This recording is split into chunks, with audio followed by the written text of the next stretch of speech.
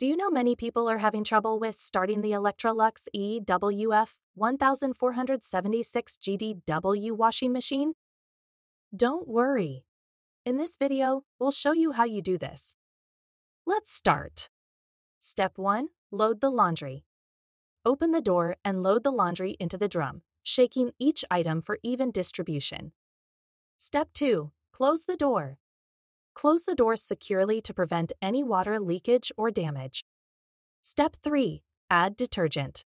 Measure out the detergent and fabric conditioner, then close the detergent drawer.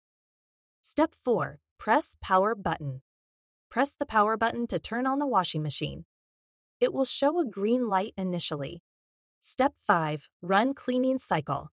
Select a program for cotton at the highest temperature and start it without any laundry inside to clean the drum.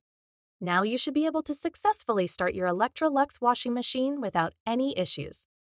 Still need help? Visit our website for the complete manual. There you will also find questions and answers from other Electrolux users. Did you find this video helpful? By subscribing, you help us continue to answer users' questions. So, subscribe to our channel. Thanks for watching, and see you in the next video.